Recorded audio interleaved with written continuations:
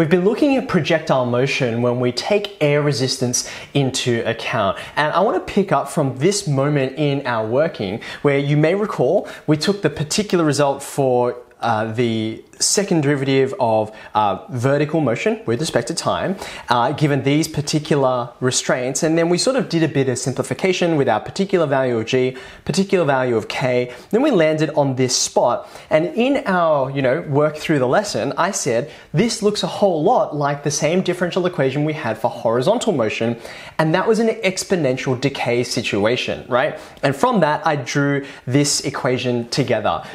It's exponential decay, just like you saw before, because you got this exponential, that negative sign indicates decay rather than growth. But I said that the difference was, as compared to horizontal motion, this 50 in here introduced essentially a shift into our exponential decay situation. We're not moving towards zero anymore. We're going to be changed by this offset of 50 units. Now, if you're like me, when you have a look at this move, this is certainly one of those what just happened moments, right? It's one of those moments I actually find most frustrating when I'm reading a textbook and it kind of pulls this just trust me move on you, where it does not look immediately obvious unless you are much smarter than I am, to go from this first line here, from the differential equation, which relates acceleration vertically with velocity vertically, and then to pull this rabbit out of a hat. This is a time equation for velocity.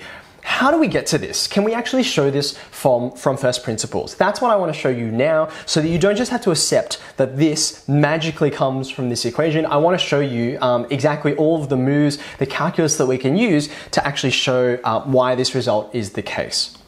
So what I'm going to do is I'm actually going to take us back a couple of steps, go back to essentially what we got here in the question with G and K being unspecified. I'm going to show it, I think it's actually easier to do some of the numbers when you don't have so many constants flying around. And you can also see in some of our results where the gravity comes in, where the constant of proportionality ends up through our integration process. So we're going to go from here. This is going to be our starting point, and I'm going to show you how you end up here, and then you can sort of take it from where we did it in the lesson. Alright, so for starters, what do I want to say out of this? Well, I need to get toward a time equation, right? So therefore, I'm going to rework this equation with the form of acceleration over here that includes time in it, and also makes it easiest for me to use this y dot, this velocity, vertical velocity term in here, right? Now, remembering that if I would normally say that, if I had acceleration in just like a normal straight line situation, I would normally write that as dv on dt, change in velocity over time. If all I had to worry about was a single direction, v for velocity is just fine, it's sufficient. But here in this projectile motion situation, because we're considering it two-dimensionally, that's why we've got an x dot and a y dot. So here, rather than this being just vaguely acceleration, this is y double dot, and sort of carrying over here, it would not be dv on dt, it would be d vertical velocity over dt. So therefore, the way that I would write this, slightly awkward, but I think it's going to be the most succinct and also the least ambiguous way to describe what's going on.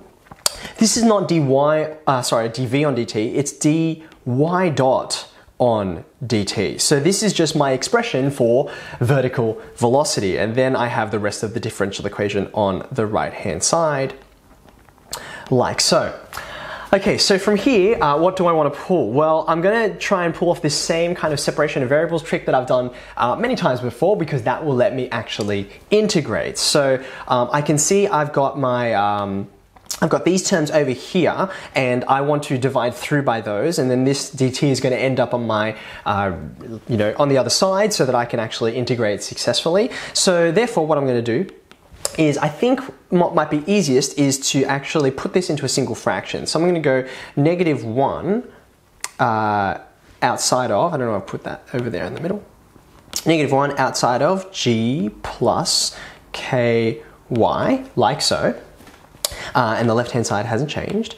And what this enables me to do, excuse me, is to take the reciprocal and then I can integrate appropriately. So you can see if I go dt on dy dot here, that's going to give me, the reciprocal of -1 is just -1, so I'll leave that up the top. Then I'm going to get my g plus ky dot on the denominator. And from here, you can see I'm going to get a log on the right-hand side once I integrate with respect to the correct variable. So what I'm going to do to make that a bit more obvious is say I'm going to put the minus k multiply through by that dt, and that's going to give me a positive k on g plus ky dot with respect to y dot. So you can see what I've done there is I have rearranged this dy dot has come over to the right hand side. And in addition to that, if I just highlight here, I've multiplied through this -1 by negative k, giving me k over here, so that I have this f dash on f situation. But of course you can't just multiply the right hand side by negative k, you've also got to multiply the left hand side by negative k. Alright, so now this is ready to actually just integrate. I'm ready to go. So on the left hand side, this is going to be a linear function, so minus kt, because I'm integrating with respect to time, plus my constant, which I'm going to find out in a second. And then on the right hand side, I got this ready to go as a log, and it's just g plus k dot. I don't need another constant because I've got it captured all over here in my left hand constant. Okay, having integrated, I'm now going to use my initial conditions to evaluate this constant. And if I go back to this question, you can see I'm thinking about vertical motion at this point, and there the j vector is going to be multiplied by 30. So there is my initial vertical velocity. It's going to be 30 meters per second, I guess. Because I don't have any other units, I'm just going to assume meters per second up in the vertical direction. So I can say initially, or you could have said time equals 0, and the y dot, the vertical motion velocity that I start with, is going to be 30. So let's go ahead and just substitute that in. I'm going to get 0 plus c on the left hand side, and then log of g plus, this is where I've got my value of k here, which is actually, I might as well just put in at this point because this will let me simplify a little bit. G is 10, as has been set in the question. I've got a k of a fifth, and that's multiplied by the 30, which I was substituting in to here. There's that value there appearing all the way through. Okay, so from here you can see I've just got the constant on the left hand side, and then I've got log of 10 plus a fifth of 30, last I checked was 6, so therefore I'm going to get 10 plus 6, which is 16 over there on the right hand side. Okay, so now I can substitute that back in. I can say, therefore, I'm going to put in, since I used it here to evaluate, I'm going to put in k, and I'm going to put in c, and I'm going to put in g. So what expression does that give me, or equation rather?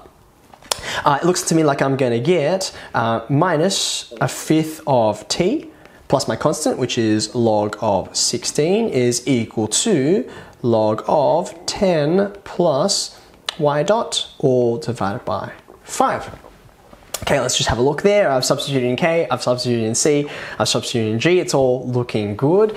And at this point, you remember where I'm headed towards is an equation for y dot. So I need to rearrange this quite substantially to try and show that. What's the best way to do this? Well, for starters, what I'm going to do is I'll leave the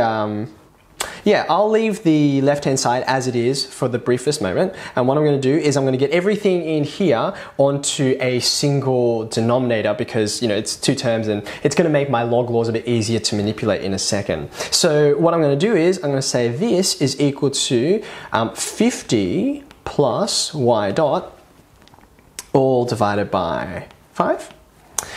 And then from there, what I'm going to do is I'm going to subtract that log 16 from both sides. So that gives me minus t on 5 on the left-hand side, and then log of this whole term here, and I'm going to subtract log 16. But remember, log laws, this is what I was saying before, when you subtract logs, what you're doing is you're dividing by the numbers that you're taking the log of. So in this case, it would be this inside part here divided by 16. So when you divide, that's going to change our denominator here, 50 plus y dot.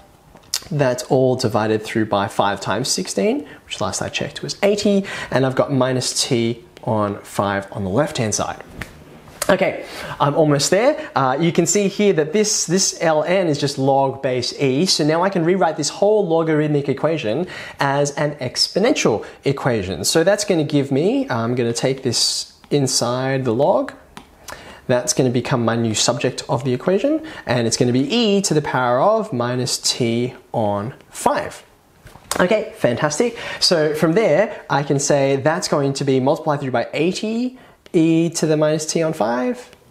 That's 50 plus y dot on the left-hand side, and now I just need to subtract 50, and there it is. I've got my vertical velocity with respect to time, and no hand waving required. You can see exactly where things came from. I did the integration. You had to be fairly careful to get your log right and watch out for those minus signs. And then there's the result. So you can see if I compare this to the result that I kind of did earlier on in our lesson, you can see there, it's the same exponential function, it's got that shift there, and then you just have to go and use the same kind of initial conditions that we did in this result to find out what your value of c is, which we already have determined is 80.